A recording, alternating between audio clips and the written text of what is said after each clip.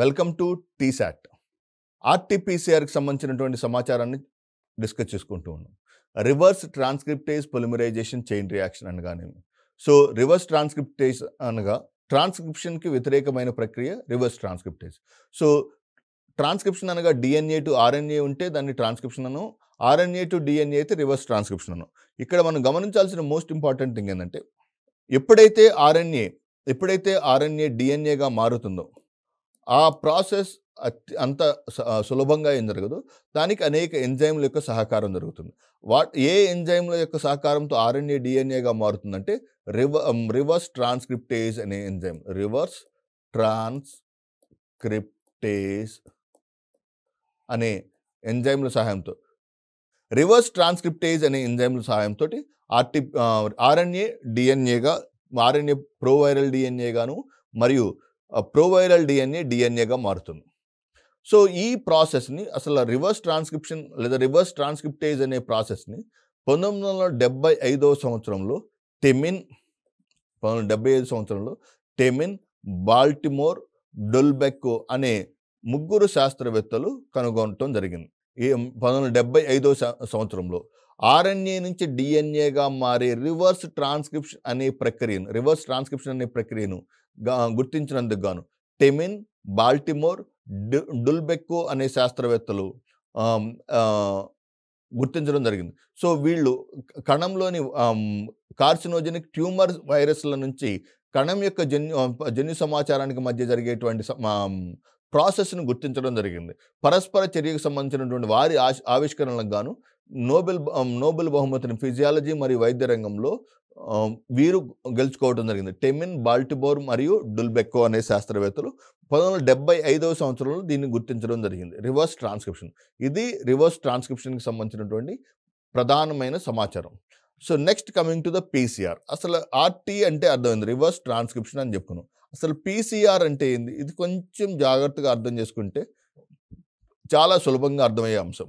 So దాంట్లో ఉన్నటువంటి concept అర్థం చేసుకోవడానికి ట్రై చేయండి. So what is PCR are polymerization chain reaction? అసలు పొలిమరైజేషన్ అంటే ఏంది?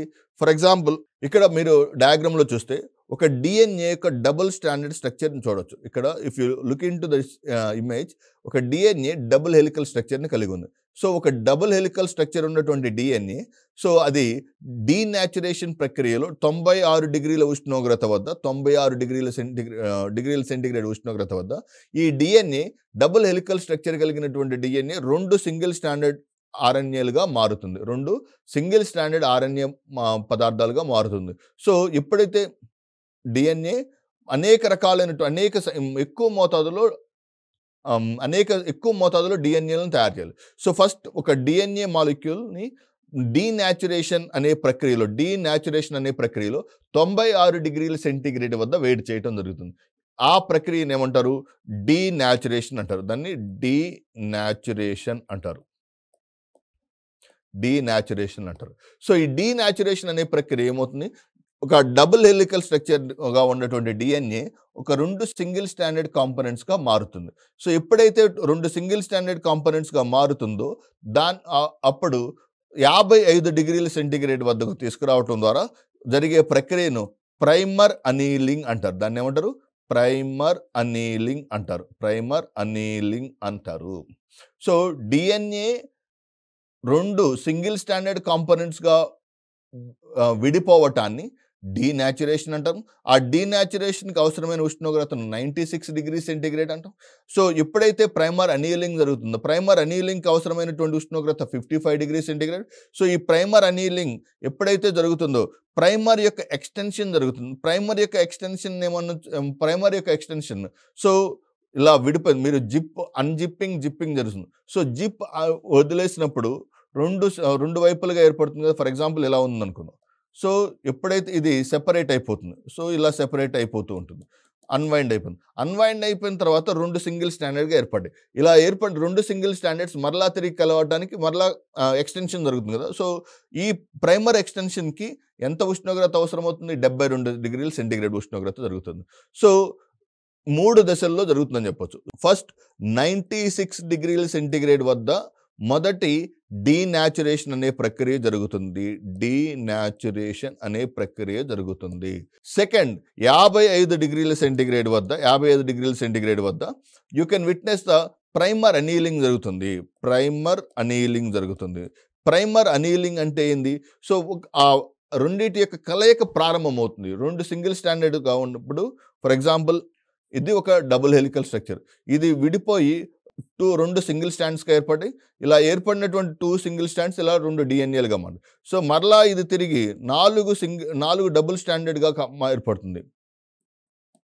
ఈ 8 సింగిల్ స్టాండ్స్ మరలా 8 డబుల్ స్టాండ్స్, కానీ 8 డబుల్ స్టాండ్స్ 16 అంటే ఒక్కొక్క cycle. So result after 1 cycle. ఇదంతా ఈ ప్రక్రియ అంతా ఎన్ని సైకిల్స్లో కంప్లీట్ అయింది? ఒక్క సైకిల్లో కంప్లీట్ అయింది. అదే మొత్తం కొన్నిసార్లు ఇదే సైకిల్ని 25 సార్లు 35 సార్లు ఫర్ ఎగ్జాంపుల్ రిపీట్ చేస్తుంటారు.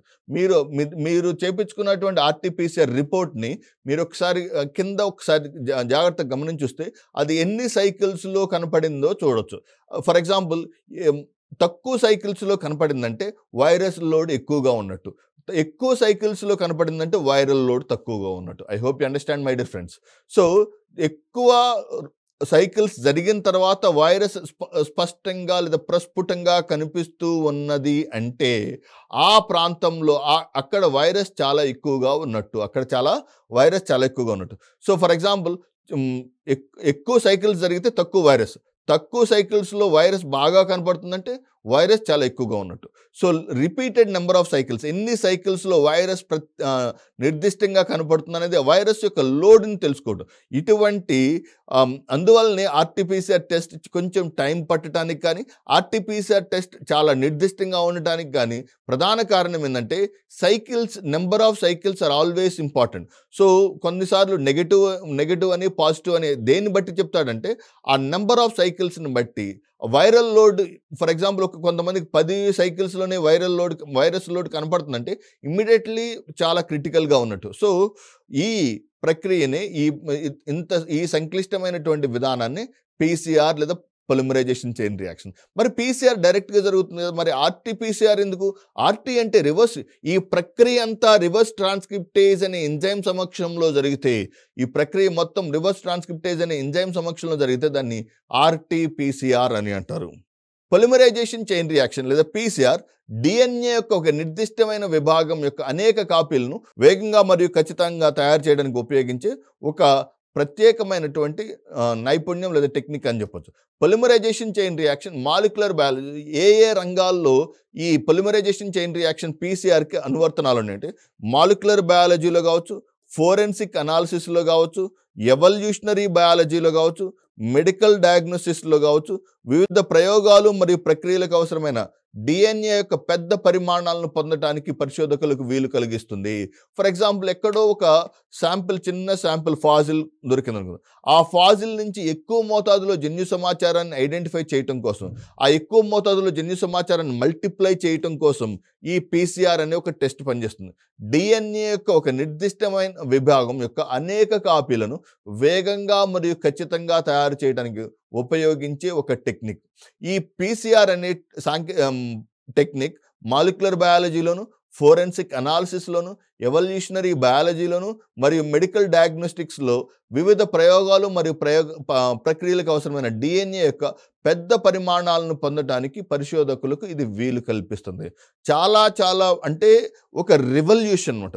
సో అప్పటి వరకు ఉన్నటువంటి వ్యాధి నిర్ధారణ ప్రక్రియలను చాలా వేగవంతం చేసినటువంటి ప్రక్రియ అంటే we can say that PCR అని చెప్పవచ్చు. పీసీఆర్ను 1983వ సంవత్సరంలో అమెరికా దేశానికి చెందిన బయోకెమిస్ట్ అయినటువంటి క్యారీ బి ముల్లిస్ అనే శాస్త్రవేత్త కనుగొనటం జరిగింది. సో పీసీఆర్ అభివృద్ధి చెందడానికి ముందు రీకాంబినెంట్ డిఎన్ఏ శకలాలను యాంప్లిఫై చేయడానికి లేదా కాపీలను ఉత్పత్తి చేయడానికి చాలా ఎక్కువ శ్రమ కోర్చి మరీ మల్టిప్లై చేసేవాళ్ళు. ఫర్ ఎగ్జాంపుల్ ఒక చోట ఒక డిఎన్ఏ శాంపిల్ ఉంది, ఆ డిఎన్ఏ కొన్నిసార్లు ఏమవుతుందంటే డిఎన్ఏ శాంపిల్ చాలా కొద్దిగా ఉంటుంది. నోటి నుంచి లాలాజలం సేకరించి ఆ లాలాజలం నుంచి డిఎన్ఏ వెతుకుతుంటారు. కొన్నిసార్లు ఆ డిఎన్ఏ చాలా చాలా తక్కువ ఉంటుంది. అంత తక్కువ మోతాదులో ఉన్న డిఎన్ఏని ఎలా విశ్లేషించడం దాన్ని అనలైజ్ చేయటం చాలా దుర్లభం మరియు లేబర్ ఇంటెన్సివ్ ప్రాసెస్. మరి దీన్ని అధిగమించడానికి 𝗂𝗽𝗍 తయారు చేసినటువంటి ఈ RT-PCR ఎంతగానో దోహదం చేస్తుంది.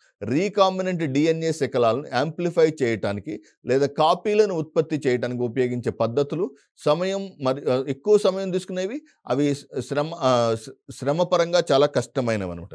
సో 1983లో చూడండి 1983లో ఐరానికల్గా జరిగింది. సో ఐ పర్సనల్లీ విట్నెస్ 1983 చాలా ప్రాముఖ్యత కలిగినటువంటి బయాలజీ లేదా బయోటెక్నాలజీలో చాలా ప్రాముఖ్యత ఉంది.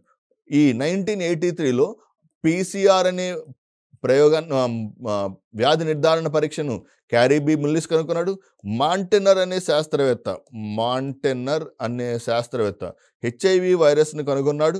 ఇదే 1983లో బయాలజీకి సంబంధించినటువంటి అనేక రకాలైనటువంటి ఆవిష్కరణలు కూడా జరిగినాయి. ఫర్ ఎగ్జాంపుల్ ఇదే సంవత్సరం 1983లో భౌతిక శాస్త్రంలో నోబెల్ బహుమతి భారత సంతతికి చెందిన సుబ్రహ్మణ్యం చంద్రశేఖర్కు నోబెల్ బహుమతి వచ్చింది. ఇదే 1983లో జంపింగ్ జీన్స్ లేదా ట్రాన్స్పోజాన్స్ కనుగొన్నందుకు బార్బరా మెక్క్లింటాఫ్ అనే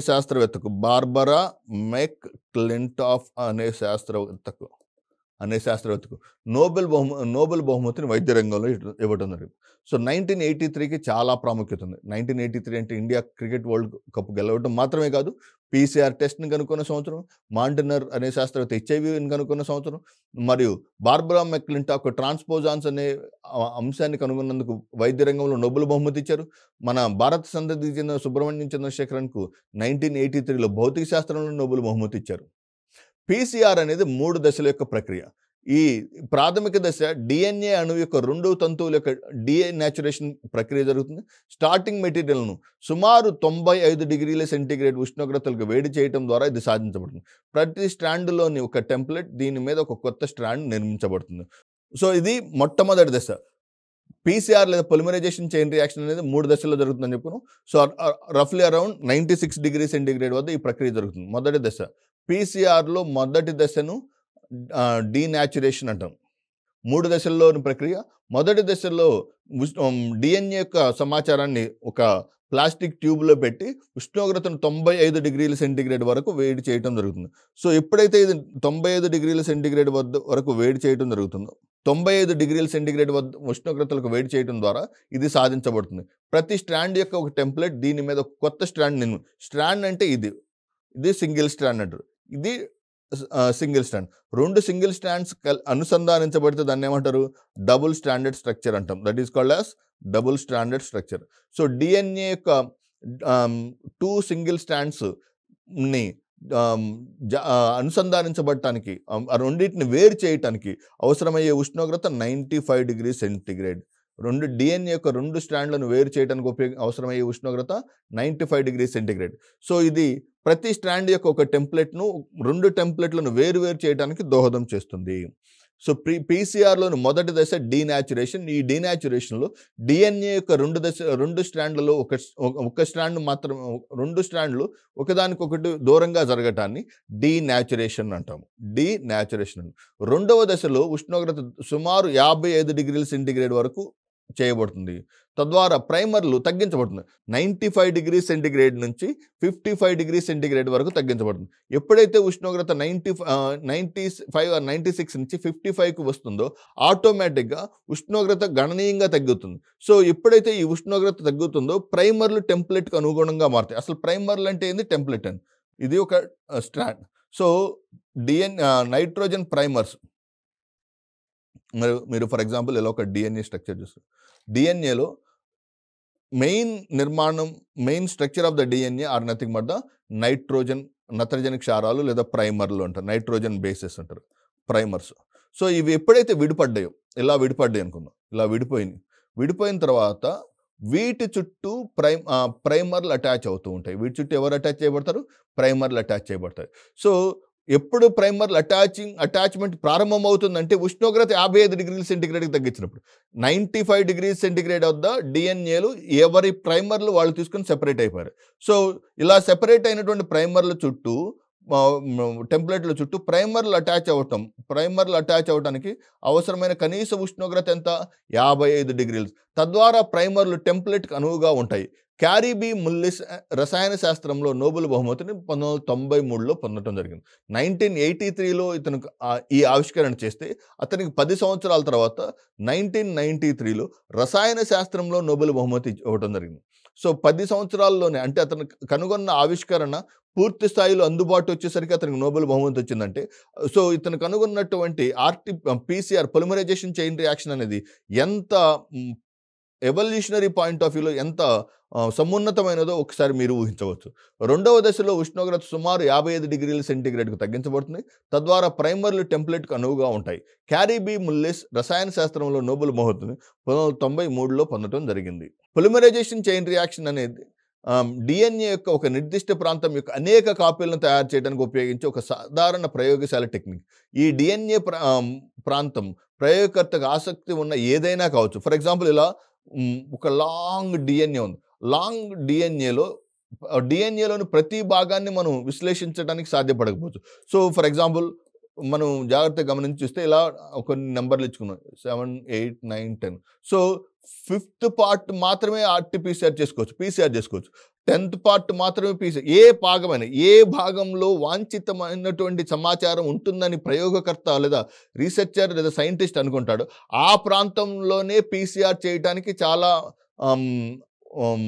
అనువుగా ఉంటుంది. పొలిమరైజేషన్ చైన్ రియాక్షన్ అనేది డిఎన్ఏ యొక్క ఒక నిర్దిష్ట ప్రాంతం యొక్క అనేక కాపీలను తయారు చేయడానికి ఉపయోగించే ఒక సాధారణమైన ప్రయోగశాలకు సంబంధించిన టెక్నిక్. ఈ డిఎన్ఏ ప్రాంతం ప్రయోగకర్తకు ఆసక్తి ఉన్న ఏదైనా కావచ్చు. So that can be any part of the DNA. So అది డిఎన్ఏ యొక్క మొదటి భాగమా లేదా చివరి భాగమా మధ్యలో భాగమా, so any part of the DNA నుంచి ఆర్టీపీసీఆర్ టెక్నిక్ని చేయడానికి సాధ్యపడుతుంది. పీసీఆర్ని చేయడానికి సాధ్యపడుతుంది. ఉదాహరణకు ఒక పరిశోధకుడు అర్థం చేసుకోవాలనుకునే జన్యువు కావచ్చు, లేదా అనుమానితులతో క్రైమ్ సీన్ డిఎన్ఏను పోల్చడానికి ఫోరెన్సిక్ శాస్త్రవేత్తలు ఉపయోగించే జన్యు మార్కర్ కావచ్చు. అసలు జీన్ అంటే ఏంది? What is the meaning of జన్యువు లేదా జీన్?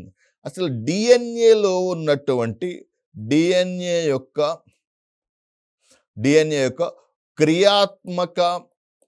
క్రియాత్మక మరియు నిర్మాణాత్మకమైన భాగాన్ని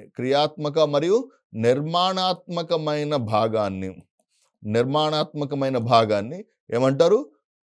జన్యువు అంటారు. క్రియాత్మక మరియు నిర్మాణాత్మకమైన భాగాన్ని జన్యువు అంటారు. So try to understand my dear friends.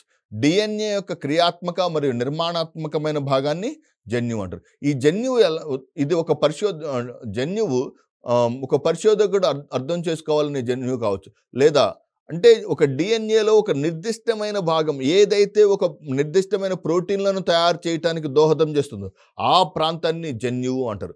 ఇది పరిశోధకుడు ఒక రీసెర్చర్ చేయాలనుకున్న జన్యువు కావచ్చు, లేదా అనుమానితులతో క్రైమ్ సీన్ డిఎన్ఏను సరిపోల్చడానికి ఫోరెన్సిక్ శాస్త్రవేత్తలు ఉపయోగించే జన్యు మార్కర్ కావచ్చు. For example DNA finger printing అనేది ఒక అత్యాధునికమైనటువంటి సాంకేతిక పరిజ్ఞానం. సో ఒక ఇద్దరు వ్యక్తులలో ఒక చోట ఏదైనా ఒక రేప్ ఇన్సిడెంట్ కానీ ఏదైనా ఒక క్రైమ్ జరిగినప్పుడు ఆ క్రైమ్ జరిగిన ప్రాంతంలో ఉన్నటువంటి నిందితుడి యొక్క ఏదైనా వెంట్రుక కానీ సెమెన్ కానీ దొరికితే దాని నుంచి జన్యు విశ్లేషణ ద్వారా గుర్తించడానికి ఈ పీసీఆర్ ఎంతగానో దోహదం చేస్తుంది. పీసీఆర్ ఎలా దోహదం చేస్తున్నాయా అంటే ఉన్నటువంటి జన్యు సమాచారాన్ని మల్టిపుల్గా చేయడానికి దోహదం చేస్తుంది. ఉన్న జన్యు సమాచారాన్ని మిలియన్ల కాపీలు చేయటానికి దోహదం చేస్తుంది. ఫర్ ఎగ్జాంపుల్ మనం చెప్పుకున్నాం 25 నుంచి 30 సైకిల్స్ అండి. 25 నుంచి 35 సైకిల్స్ అంటే చాలా ఎక్కువ అవుతున్నట్టు. ఇంకా ఎక్కువ number of cycles, for example ఒక 50 సైకిల్స్ అయితే జన్యు సమాచారం చాలా ఎక్కువగా వస్తూ ఉంటుంది. సో ఆ జన్యు సమాచారాన్ని నిర్దిష్టంగా గుర్తించడానికి ఈ పీసీఆర్ లేదా పొలిమరైజేషన్ చైన్ రియాక్షన్ ఎంతగానో దోహదం చేస్తుంది. సో ఒక పరిశోధకుడు అర్థం చేసుకోవాలనుకున్న జన్యువు కావచ్చు, లేదా అనుమానితులతో క్రైమ్ సీన్ డిఎన్ఏను పోల్చడానికి ఫోరెన్సిక్ శాస్త్రవేత్తలు ఉపయోగించే జన్యు మార్కర్ కావచ్చు. సాధారణంగా పీసీఆర్ యొక్క లక్ష్యం టార్గెటెడ్ డిఎన్ఏ ప్రాంతాన్ని తగినంతగా తయారు చేయడం. దాన్ని విశ్లేషించవచ్చు లేదా మరొక విధంగా ఉపయోగించవచ్చు. ఉదాహరణకు పీసీఆర్ ద్వారా పెంచబడిన డిఎన్ఏను సీక్వెన్సింగ్ కోసం పంపించవచ్చు. జెల్ ఎలక్ట్రోఫోరెసిస్ ద్వారా విజువలైజేషన్ చేయవచ్చు లేదా తదుపరి ప్రయోగాల కోసం ప్లాస్మిడ్లోకి క్లోన్ కూడా చేయవచ్చు. ఈ 3 చాలా ఇంపార్టెంట్. 1 by 1 ఎక్స్ప్లెయిన్ చేస్తున్నాడు. ఫర్ ఎగ్జాంపుల్ ఆ పీసీఆర్ ద్వారా జన్యు సమాచారం చాలా ఎక్కువ మోతాదులో వచ్చింది. ఆ వచ్చినటువంటి జన్యు సమాచారాన్ని ఏం చేయాలన్నారు?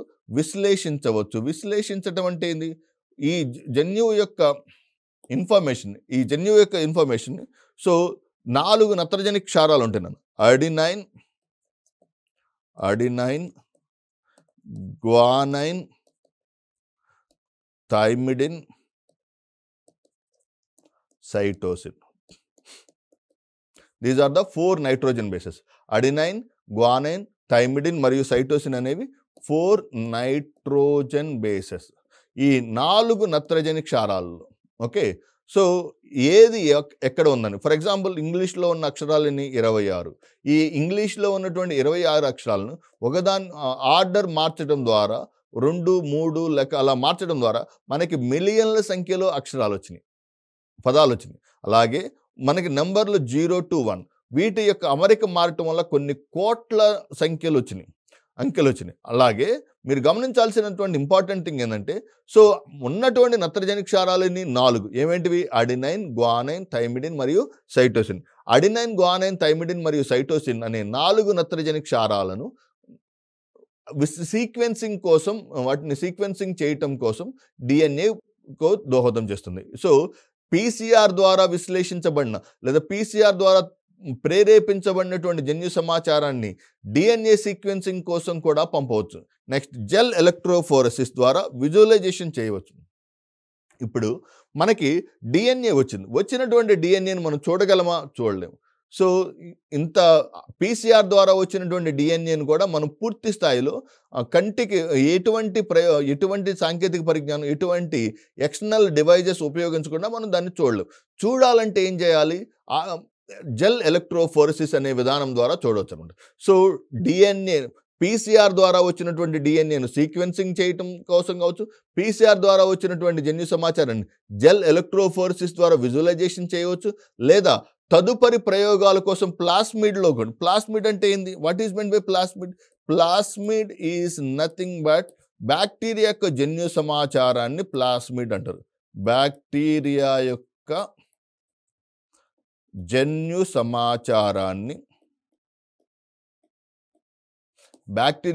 సమాచారాన్ని ప్లాస్మిడ్ అంటారు.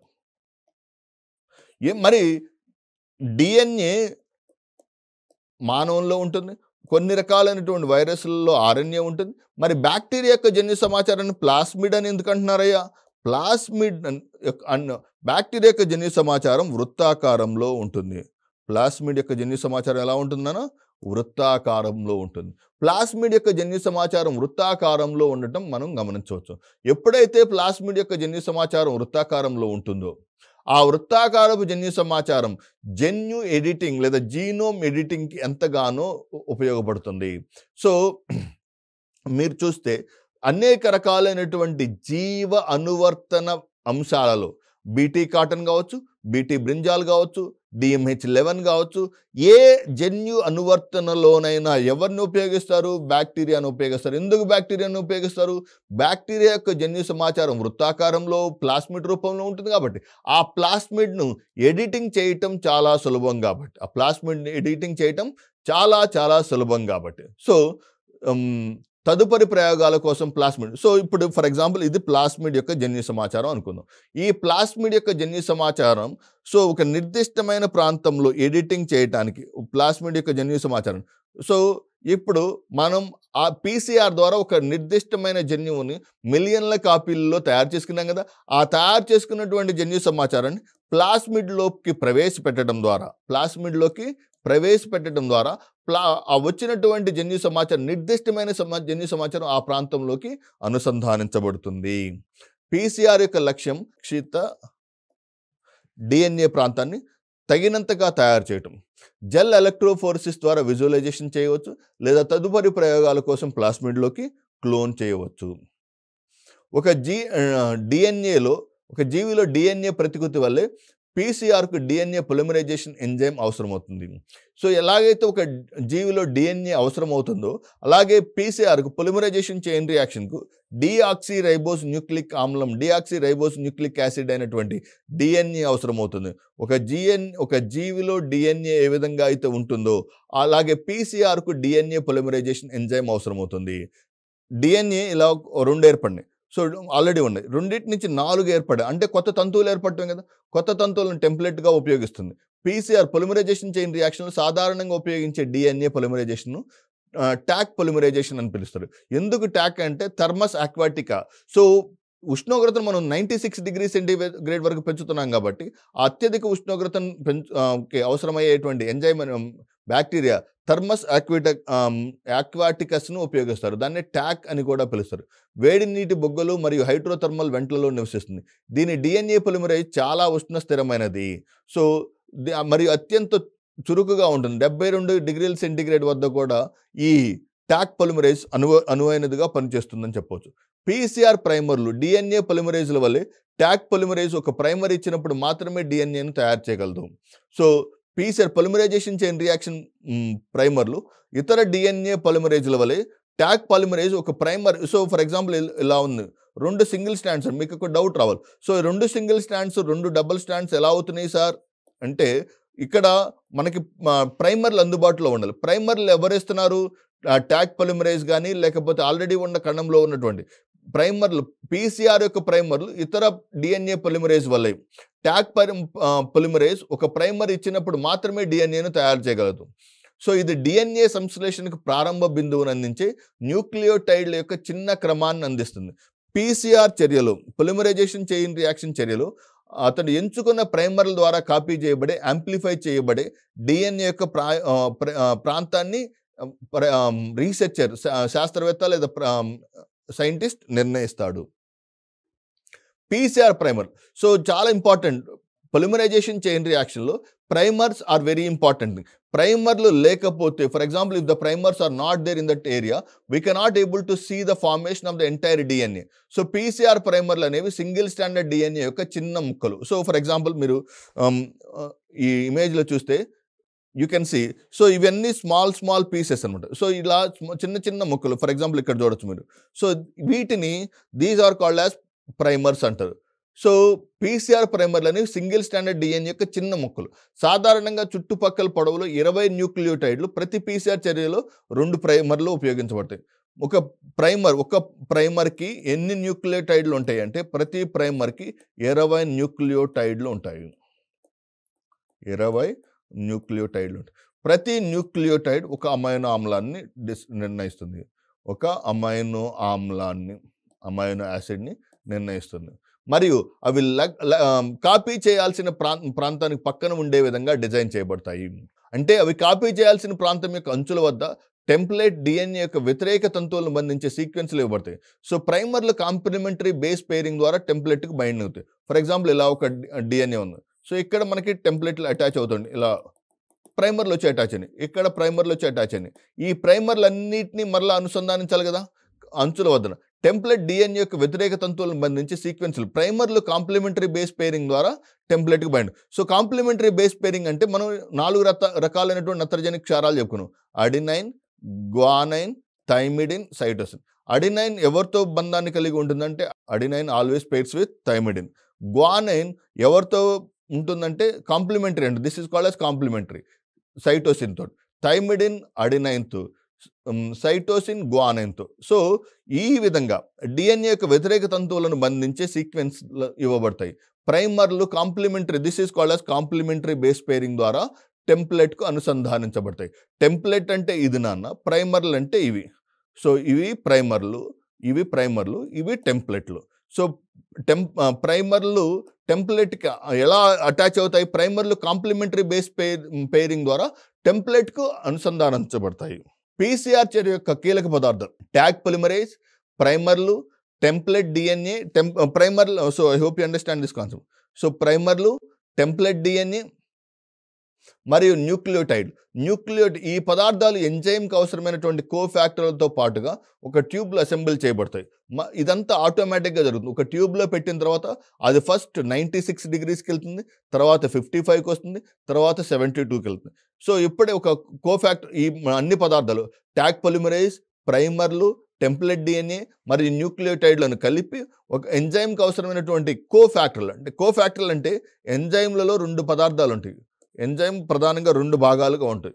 సో అపో ఎంజైమ్, కో ఎంజైమ్ అంటారు. దాన్ని కోఫాక్టర్ అని కూడా అంటారు. సో ఎంజైమ్లలో ప్రోటీన్ భాగం కాకుండా కొన్ని రకాలైనటువంటి మూలకాలు అవసరం అవుతాయి. ఫర్ ఎగ్జాంపుల్ కోబాల్ట్ కావచ్చు, నికెల్ కావచ్చు, కాడ్మియం కావచ్చు. సో అటువంటి పదార్థాలను అటాచ్ చేసి ఒక ట్యూబ్లో అసెంబుల్ చేయబడతాయి. మరియు డిఎన్ఏ సంశ్లేషణకు అనుమతించే హీటింగ్ మరియు కూలింగ్ యొక్క పునరావృత చక్రాల ద్వారా ఉంచబడుతుంది. సో ఇది ప్రాసెస్ అంతా కంటిన్యూస్గా జరుగుతూ ఉంటుంది. దాన్ని ఏమంటారు? పునరావృత చక్రాల ద్వారా ఉంచబడతాయి. మొదటి దశ డీనాచురేషన్ అన్న 96 డిగ్రీస్. దీంట్లో డిఎన్ఏ 2 స్టాండ్స్గా విడదీయబడుతుంది. డిఎన్ఏ స్టాండ్లను వేరు చేయడం ద్వారా డీనేచర్ చేయటం కొరకు చర్యను బలంగా వేడి చేయడం జరుగుతుంది. ఇది తర్వాత దశ అయినటువంటి సింగిల్ స్టాండర్డ్ టెంప్లెట్లను అందిస్తుంది. అనీలింగ్ రెండవ దశ. సింగిల్ స్టాండర్డ్ టెంప్లెట్ డిఎన్ఏపై ప్రైమర్లు వాటి యొక్క పరిపూరక క్రమాలకు బైండ్ అయ్యే విధంగా చర్యను చల్లబడుతుంది. ఎక్స్టెన్షన్ పొడిగింపు. సో దీంట్లో ఎంత ఉష్ణోగ్రత ఉంటుంది?